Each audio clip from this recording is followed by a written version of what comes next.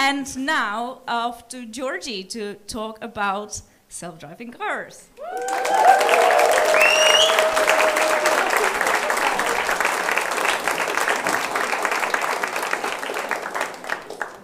Hi everyone, my name is Georgie Box. I'm a systems engineer. For the last 7 years I've been working in sustainable transport. So my talk is all about the automation paradox in transportation. What is the automation paradox? Well, on the one hand, we've got unprecedented acceleration in automation across all sectors, not just transportation. It's not a new thing for humans to automate. We've been trying to do that for a long, long time. But with the advent of machine learning and artificial intelligence, we're now not only able to automate tasks and processes, but decision making as well, which has led to whole new use cases in automation. It's not just a nice to have anymore, though. We will need automation as we have an aging population in the UK, and as more people exit the workforce and less people enter it, we'll need to automate more tasks to be able to have the goods and services that we're used to. On the other hand, we need to reduce carbon emissions. Hopefully I don't need to convince any of you here of that, just Rishi Sunak. And we need to do that in an accelerated form as well. And there's this assumption that this is a lovely virtuous cycle, that the more we automate, the more efficient we become, and the more we can reduce our carbon emissions, and they go hand in hand. However, when you automate things, you become more productive, you can consume more, you've got more free time to spend doing things that may be producing more carbon emissions. So actually, there's no way of knowing that that's a virtuous cycle. In transport, we really need to reduce carbon emissions. It's now the UK's leading emitter of carbon. It's responsible for around 30% of our carbon emissions. That's higher than the energy sector, agriculture industry, any other sector. And self-driving cars have been hailed as one of the ways in which we can get there a lot faster. So in this presentation, I'm just going to look at what the assumptions are behind that and whether we can believe them. So just to introduce connected autonomous vehicles for those that might not be familiar with what they are, there's three key components to a CAV, a connected autonomous vehicle, self-driving car, driverless car, robo-taxi, whatever you'd like to call them. The first is the connectivity, so that's that cars can share data with each other and with the infrastructure around them. So that means they can be more efficient because they can predict the future. Is that traffic light might be on red now, but it'll be on green by the time I get to it, so I don't need to slow down. The autonomy side is a sliding scale. It's between level 0 and level 5, and most cars today are level 1. So they've got some level of automation. That's usually automated braking in an emergency or cruise control. Your Tesla autopilot is level 2, so that means that they can do automated steering and lane assist, as well as matching the speed of the car in front. To get to driverless, we need to be at level 4 or level 5, and that means that the driver no longer has responsibility for safety inside that vehicle, and you can be doing whatever you like instead of driving. And the vehicle side, this is a lovely Toyota Prius, but it could look very different to this. We don't know. It doesn't need a steering wheel. It doesn't need someone to be looking at in the direction of travel. So they may look very, very different to that when we see them on the roads. The road to automation and the road to decarbonisation, if you ask the automotive sector, they'll talk about 3 key stages. Connected autonomous vehicles are not just a thing, they are kind of processes along the way. And there are 3 key components that they will say will help to reduce carbon. First is electrification, then automation and sharing. So I'm going to go through each of those in turn and look at what that could do to the carbon emissions compared to a vehicle today. So electrification, to understand this properly, we need to look at the full carbon life cycle and not just the tailpipe emissions, which get all the press, and where the main focus for decarbonisation comes from. There are 3 key stages. The first is the manufacturing phase, and that is any carbon from raw material extraction, the fabrication of the vehicle itself, production, and then getting it to the forecourt where you would drive it away. The use phase is completely dependent on how much you use it. We tend to look at a life cycle of a vehicle having 150,000 kilometres, or around 10 years of use for a private owner. And then the end of life, which is where you dispose of the vehicle. Again, it's a one-off cost associated with landfill or recycling. And when you break it down for a typical petrol vehicle in 2021, you can see that around a third of it, about 30%, is actually the embedded carbon, the manufacturing cost. Then the use phase, which is the majority, that's the tailpipe emissions. That's what leads to poor air quality as well. And end of life is quite a small amount. When we go electric, if and when, you will see that a typical vehicle of similar size has a huge reduction in carbon emissions. And you'll see headlines saying that electric vehicles are worse for the environment. They've got these batteries that are really energy intensive to produce.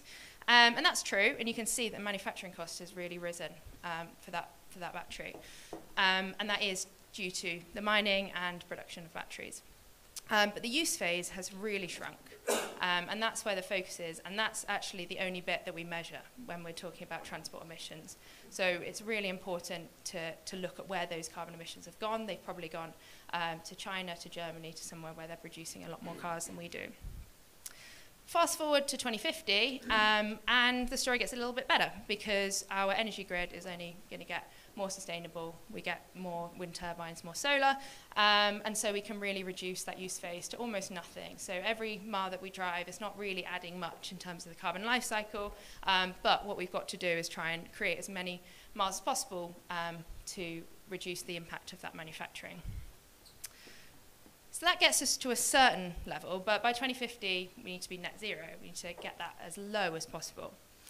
And automation is maybe part of the journey, and there are things that automation does that will help to reduce that a bit further.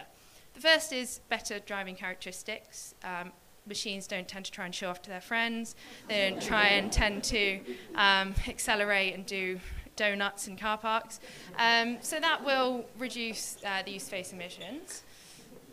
Also, then leads to fewer collisions. And you might have a smaller powertrain, a smaller engine, a smaller battery, a smaller motor, because you don't need to do 0 to 60 in 3 seconds, because the automated vehicle is not going to do that for you. On the other hand, though, if we've got a computer driving for us, then we need to make that. That requires more materials, that requires more energy to run, and that might lead to bigger batteries, so that we can actually still have some range to move the vehicle. Automated vehicles open up a whole new world of new demographics for those that can't have a driver's license. So elderly, young people that are not yet able to drive, those with disabilities that would allow them to not drive at the moment. And that increases demand for car travel and may move people away from public transport modes. If you're not driving, what else are you going to be doing? You might be reclining, you might have a massage chair, you might be watching films. All of these things are going to add weight to the vehicle, they're going to add energy consumption. And so we're moving away from helping to do anything good in terms of carbon. And we also introduced the concept of empty miles. We have some empty miles now, so that would be things like dropping kids off at school and then driving back again, and you didn't need to make that journey. But with automation, you might have the car drop you off where you want to go and then circle round until you're ready to be picked up because you don't want to pay for parking, or it might travel 10 miles to go and find somewhere cheaper to park. And all of these things add additional use to that vehicle, which isn't actually helpful in our transportation needs. So overall, it's not looking that good. But that sort of takes us to the third element, which is sharing. And there are two key types of sharing. The first is time sharing. That's sort of like your zip car. So you have one vehicle which is shared by many users, but crucially not at the same time. So one person can complete a journey followed by the next person. The alternative is occupancy sharing. So James Corden and Adele here. They are, instead of making the same journey in two different cars at the same time, they have consolidated that into one vehicle. So just a reminder in terms of what we're trying to do. if we need to reduce the manufacturing costs, and this is per kilometre travelled, we want to reduce the number of vehicles that we're manufacturing, or the rate of manufacture of vehicles, so that we can really try and get that lower than it is now. Time sharing. So in this example, you've got these 3 people who have decided to give up their cars, and they will just opt to share the same car, but at different times.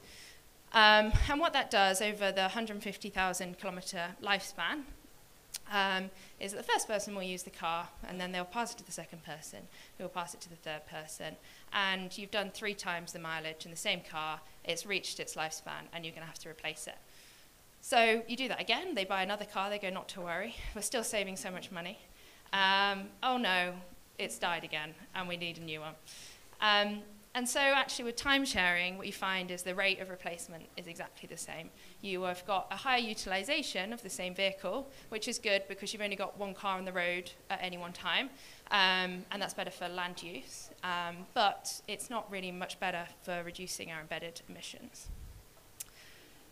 How about occupancy sharing then? So these 3 people have decided, oh, we all go to work at exactly the same time, and not only that, we go to the shops at the same time, and we go to the cinema at the same time. We're actually inseparable. They've decided to share a connected autonomous vehicle too.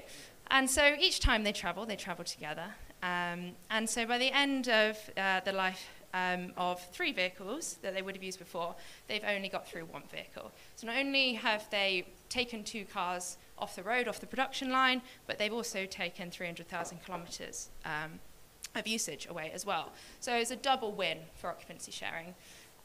This is why public transport is so much better than private transport. It's why private jets are so much worse than commercial flying. When we divide the demand by the people, it really, really starts to improve things. So you can feel very smug about yourselves if you came here by public transport. I'm sure many of you did. And if you didn't, then find someone to go home with.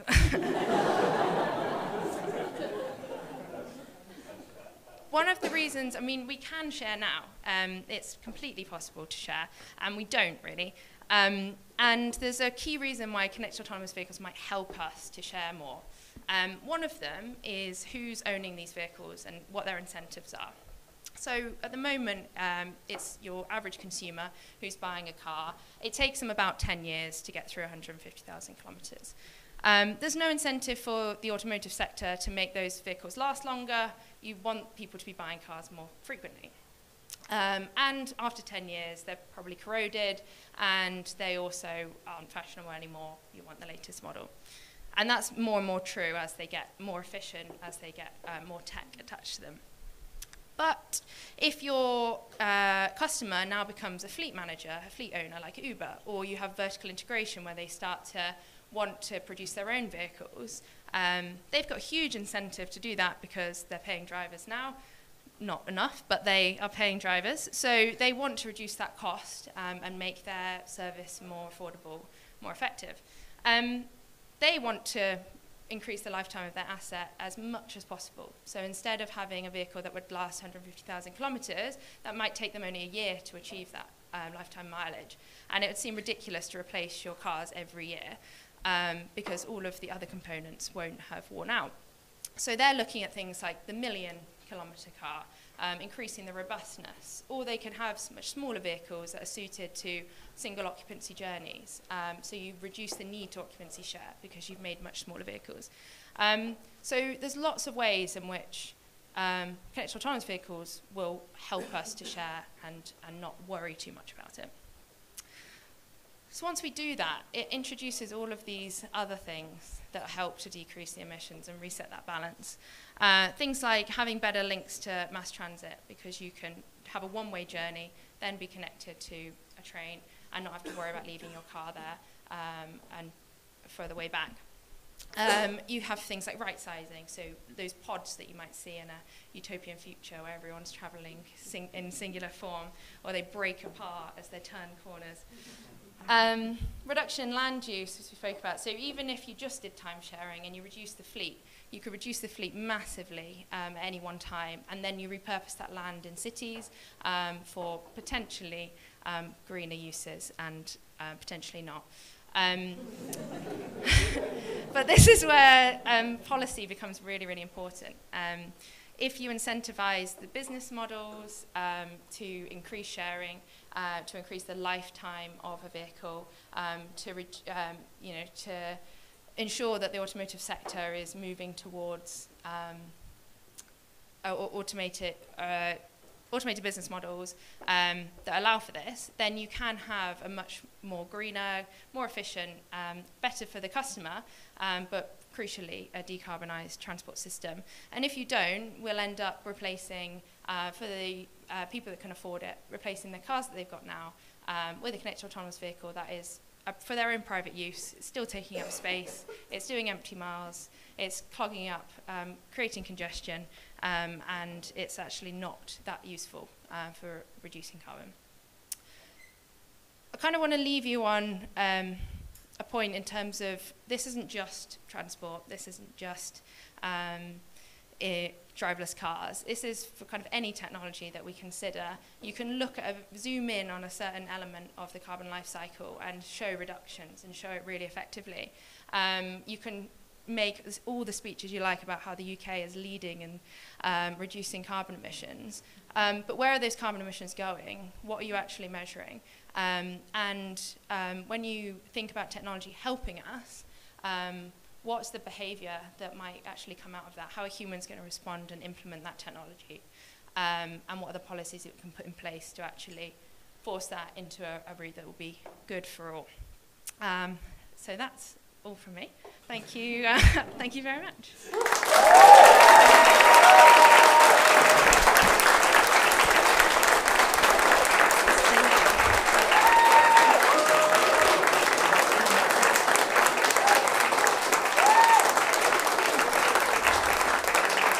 That was fantastic. Thank you so much. I'm so glad we're banning those diesel car vehicles. Anyway, any questions for Georgie? There's one over there. So my question is about, so this is all about sort of passengers and driving people around. Mm-hmm. I listened to a talk recently that was about freight and how actually one of the first adopters of connected autonomous vehicles is likely to be freight because you can change the infrastructure and just drive boxes up and down a repetitive route of a motorway. Is that more likely to kind of reduce carbon emissions if we're replacing lorries with kind of a connected autonomous lorries rather than just thinking about passenger vehicles? Yeah, it's a really, really good question. Oh, yes, sorry, Sorry, I need to repeat the I'll question. just explain this. Because people are watching at home, I asked Georgie to repeat the questions. That's why she's doing it, not just... Yeah.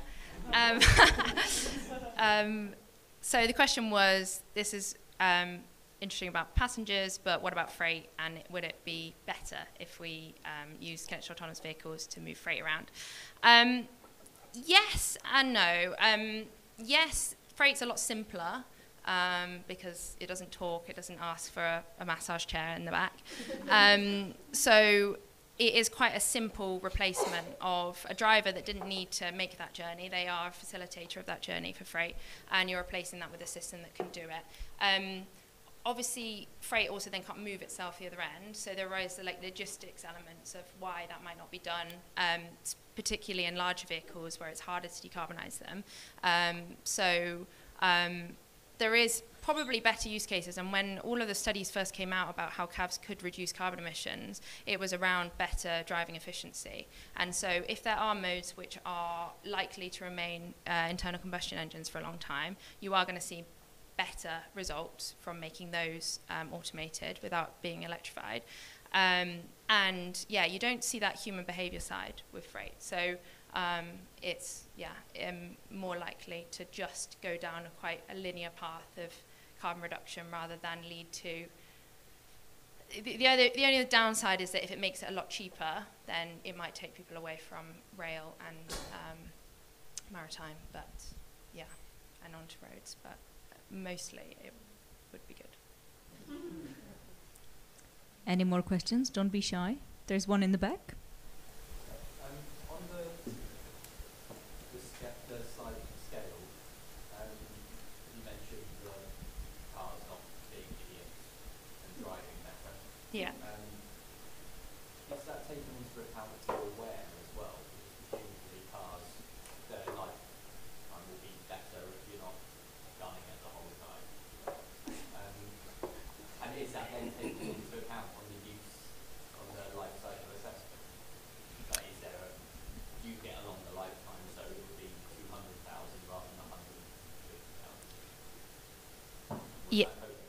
Yes, definitely. So yeah, that was a really good question. So question was, drivers are idiots, machines aren't. If you are driving better, you're going to have less wear, less maintenance, and that could extend the life of the vehicle. Is that taken into account in the life cycle? So yes. So when we use this kind of idea to do modelling, we increase the lifespan slightly for those reasons that, yeah, you're not going to be recklessly driving it and ruining certain components. Also, there is evidence to suggest that electric vehicles last longer. They've got fewer moving parts in a motor compared to combustion engines. So there is a trajectory in improving that lifespan. But with service vehicles, it's hard because people vandalise them as well. So some of the elements will be better maintained and other elements that are more public-facing wouldn't be. So again, that really depends on whether it goes down a service-based model like your Ubers or continues around private ownership where people would look after them better and then they would also be driven better as well and maintain a longer lifespan. There we go. This is kind of the opposite end of that question. So does the model take into account the evils of capitalism and forced obsolescence? like the notion that they might be making batteries that die sooner than they should because they want people to replace them. Is that built in there, or is that? Yeah, well, so the question is, are the evils of capitalism included in the model? That they're forcing you to replace things. Yes. So the kind of fleet renewal cycle of every 10 years it's a very simplified model because cars don't go into landfill after 10 years. They go to a different market where they're still worth something. So typically within the UK, cars will go to Eastern Europe. Then they might go to Africa, then they'll be disposed of. So when you make things shinier and you make things more tech-driven, people want the latest thing. There's not a lot of difference between cars, that are like 10 years old and 15 years old, but actually a car now and a car in 5 years may be very, very different. And so that forces people to want to get the latest version. Again, fleet operators aren't really like that. So if Uber become the customer, if the fleet manager becomes the customer, they are going to, they have a fleet of Priuses, and no one really cares if they're in a Prius or anything else. Whereas if you own it, then yeah, that all comes into account, and then the manufacturers create batteries which don't last very long, that they then can turn a switch and say, oh, oops, we did an update and now you can only got half the range. But that comes into them wanting to produce a set number of vehicles every year, and in order to reduce the rate of manufacture, that's where policy needs to come in and allow a path that shows that they've got a market that they can sell, but that it's not forcing consumers to keep buying the latest version. And that's just, not going to, in any sector, that's only going to lead to greater consumption and more emissions. Thank you. We've gone 33 minutes before the mention of evil capitalism, which is not a Nerd Night record by any means. Next time, try better. Any more questions? There was one over there, yes. First here and then in the back. So you go first, the white T-shirt, yes. Okay. So where do you think the occupancy sharing model will come from? Rather from the private sector, will it be more driven, or can it be driven by the private sector, or does it need like public transportation drive to just emerge as the leading model?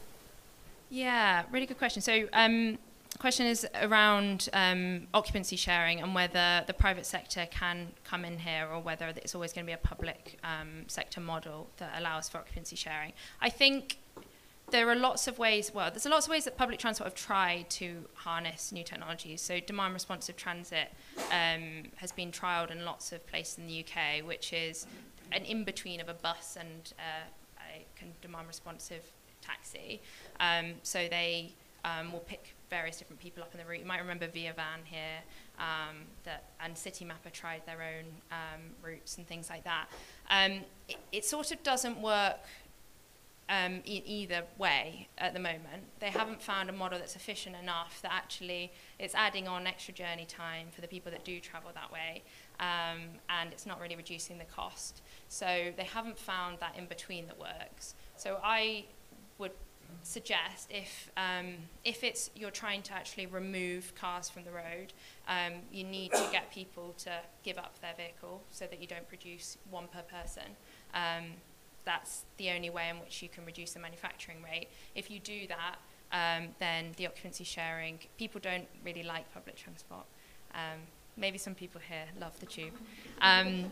But people don't love sharing, but they also, the flip side of that is security and safety. COVID put a whole spanner in the works in terms of wanting to be close to people, but also the safety element of if you've only got 3 people in a car, you probably feel a lot less safe than if you've got 100 people on the tube from a personal safety perspective. So there's a lot that needs to be done to offer people security in those situations.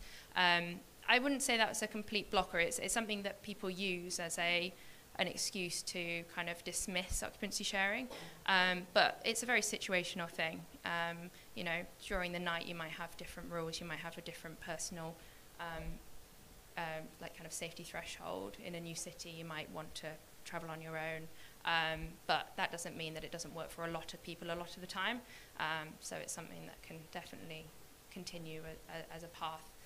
Uber tried Uber Pool for quite a while. I don't know if they actually still have that, but from my experience it wasn't much cheaper. So they need to really reduce that cost to incentivize people to share. If it's half the price, you might well want to share a journey. If it's £1 cheaper, you probably won't. I tried Uber Pool. I got a ride and chicken cottage. It's great. There was one more behind. Yeah, I was just going to ask about lithium and the whole battery situation, which is, there might be other metals that are used, I don't know, but essentially, can we make enough batteries? If we can't, what are the alternatives? What do we do about people who might not want to give up their battery materials?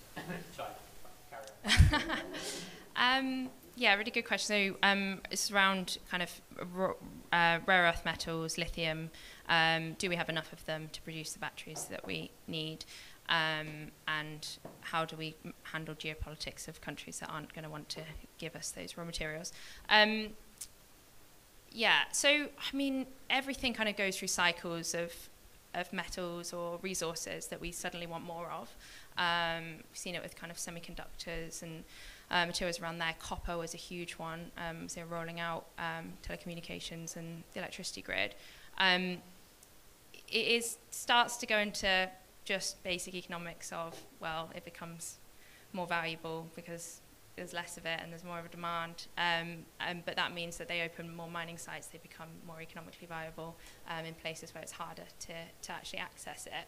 So I don't think there's any, it kind of fluctuates, but I think there's not any major concerns that in the short term we would run out. I don't think that battery electric vehicles in the way that we use cars now is the future. It's not a take all the cars we've got, replace them with batteries and we're fine and we're solved and we'll carry on forever. I do think it's a kind of stepping stone to other future transport.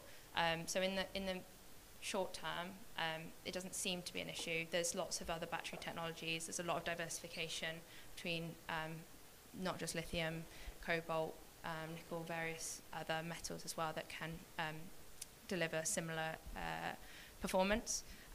So yeah, it's definitely something to monitor and it's something to concern yourself with. But in the short term, it's not a clear blocker to energy battery production. Any more questions? Okay, I was going to say last one and make it good. Georgie will be here during the interval, so please swarm her and ask her all the questions. Last question over there. Is there a way for this occupancy sharing model to take into account the access for rural communities? I'm thinking about like how hard it is for me to get an Uber when I live in South London. Rural communities.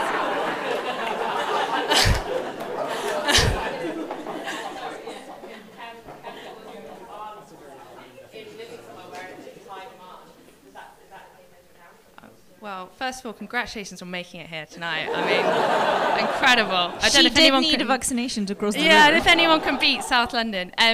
So the question was, can these occupancy sharing models take into account rural communities such as Clapham?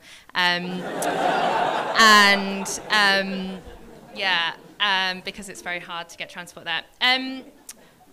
So I guess in rural communities, people's alternatives are less abundant.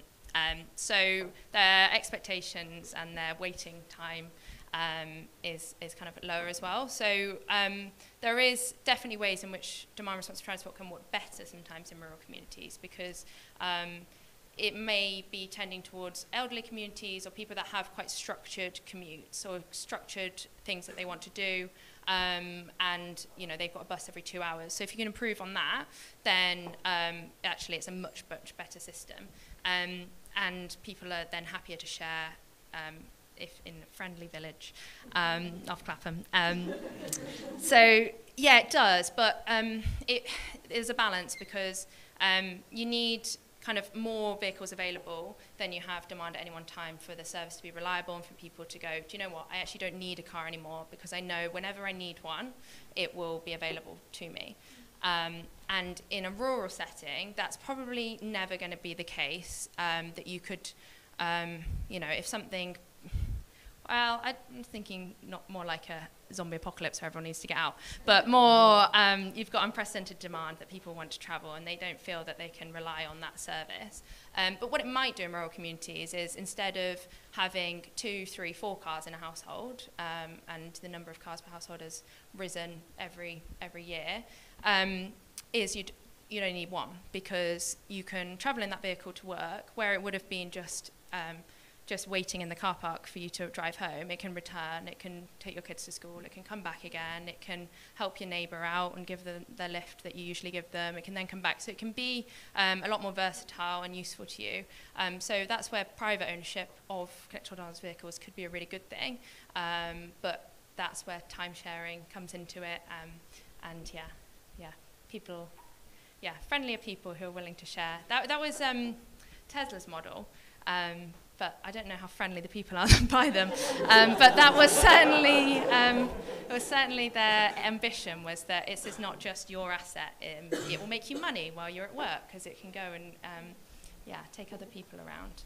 But they've sort of diverged from that now. I think Elon's busy, so. Well, thank you so much.